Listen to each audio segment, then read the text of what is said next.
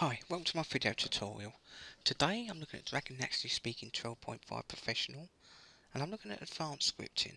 This is part 4 of a part 4 video tutorial on scripting using Dragon. First thing I need to decide is what script I'm going to create. As you can see, I've got Word 2013 open.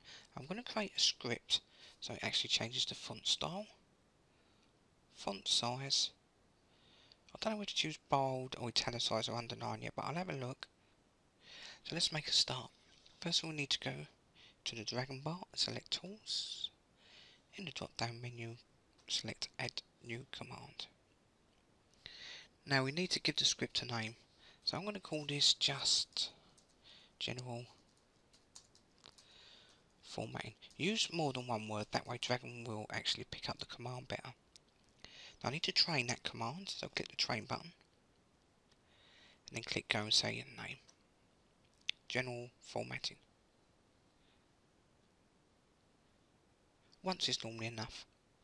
We can give that command a description if you like, just by typing it in there. It could be the actual formatting options or what the script's going to actually do. You can choose a group, that way you can access it in Command Browser better if you need to find a script later. Now we've got Global, Application Specific or Windows Specific. I could put it on Application Specific and then choose and browse for Word 2013.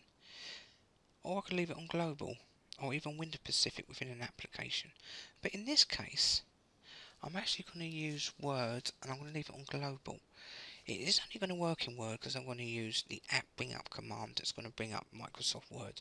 So it's going to be kind of specific to an application anyway, but it's not going to make much difference. Click the drop down menu, I'm going to select Advanced Scripting. Pop into the script window, I'm ready to make a start. So my first option I need to use is App Bring Up. You know you put the command in right because it comes up underneath here that you need to put a string in. So now I need to find a path to Word. So what we can do is find the path here. There's Word. I'm going to right click the shortcut, click Properties, and there's the target. So Control C to copy. And then I can put that in my script. Open up my command editor again. So now I need to paste that into here. So Control V. There's my first command. Always make sure it's in quotes. I copied it anyway, it was in quotes, but always make sure that is in quotes. So now Dragon, when I say the command General Formatting, it's going to open up Word. Click Enter. There's my first command. As Dragon opens, there's normally a 3-4 second delay. So I'm going to do a little command called wait. 3 indicates 3 seconds. You can use 0.1, 0.2 for 100th of a second. Sometimes you have to play around with the wait command to get the timing just right, because some applications or commands need time to open or actually execute. Click the Enter button. So Word's going to open, it's going to wait 3 seconds. Now in Word 2013, when you open up the interface, it gives you an option to choose a blank document or templates. Well, it's already on blank document, so if I use the next command, which is send Dragon keys. Now to do a command, it's open quote, open curly bracket, remember open curly bracket, type in the command you want, in this case enter, close curly bracket, close quote. So Word's going to open, it's going to wait 3 seconds, then it's already on blank document, it's going to click the enter button and open a blank document for me. So far so good. So now I want to access the font style and the font size. Now I could do that independently by using key prompts like we did in step by step, but it's probably a quicker way. Let's have a look. Let's go to Word. If I hover over font style, I can access it with the Control plus Shift plus F command. So if I do that now, great, that brings up all my font options. So what I could do is create a command, so I'll choose a font there, then a font style, and then a font size, and then click OK with the enter button. I think that'll work, so we'll try it out. So now my next command, so I need to send Dragon keys again, so highlight that command, Control C, or you can do it up here by copying and pasting. So my next command is going to be the shortcut that I just showed you for the fonts. So remember, when you're doing commands, open quote, open curly bracket, so the command was Control plus Shift plus F, close curly bracket, close quote. And there you go. So that's going to open my font options. Now I said when it goes on there I want to choose a font.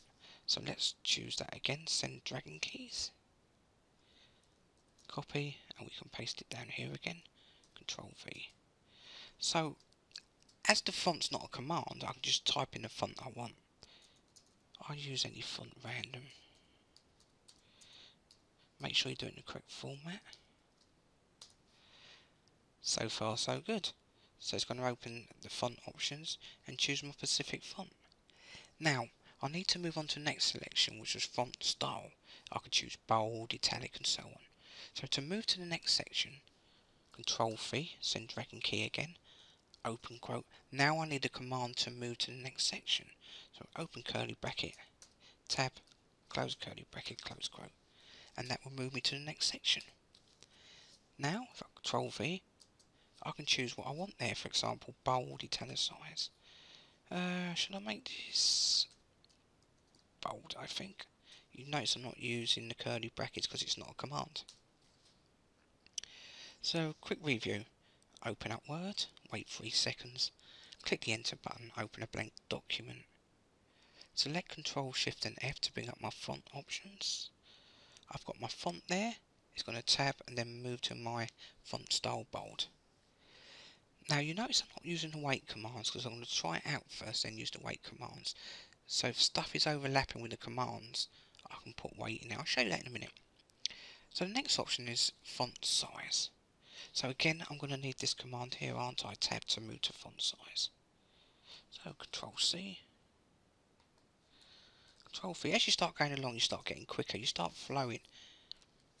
So what font size I'm going to use? So I'm going to need the dragon command again. Control V. I'm going for font size 18, I think. So far so good. So let me go back to Word and have a look what I've done. So it's going to open up Word, then open this blank document. Then it's going to do a shortcut key, which is Shift Control F. It's going to choose my font there automatically. Then it's going to tab, and it's going to go down to bold. Then it's going to tab, put 18 in. So that's where I'm at. So if you look at the command now, if I click the enter button, that will select everything for me. So my last command will be enter. So remember, when you're doing a command, open bracket, open curly bracket, enter, close quote. Now that looks fine. I'm a bit worried about I might need maybe a wait command here and there, but we can try it out. So I need to say general formatting, then I'm hoping it will create all this script for me. So first I need to save the command, and we're going to try the command out. General formatting.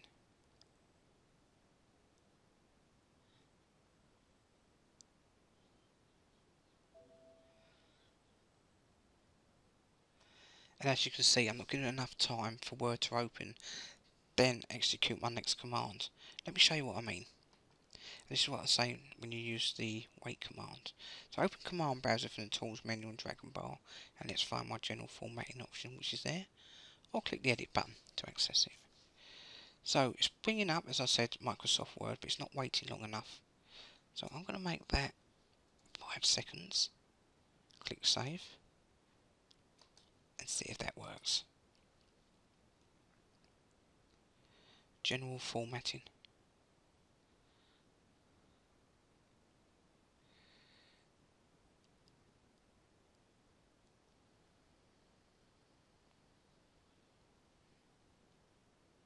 And there you go.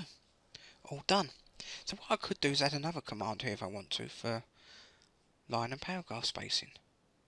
So you can see how easy it is to do And once you start flowing, you can create so many great scripts to save you time just by using the command. Thanks for watching. Learning made easy.